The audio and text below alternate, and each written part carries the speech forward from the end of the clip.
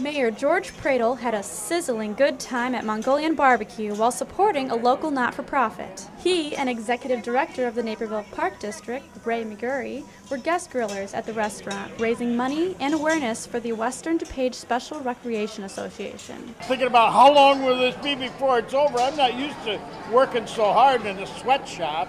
But then I think about what we're going to be doing as far as raising money for Wedstra, and I think, yes, it'll help these young people.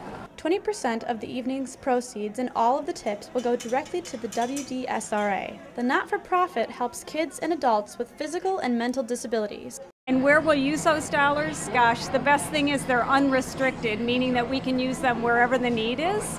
And Western DuPage Special Rec provides recreation for individuals of all ages and abilities who have disabilities. With having a documented disability, I have something called Asperger's syndrome. It's a form of high-functioning autism.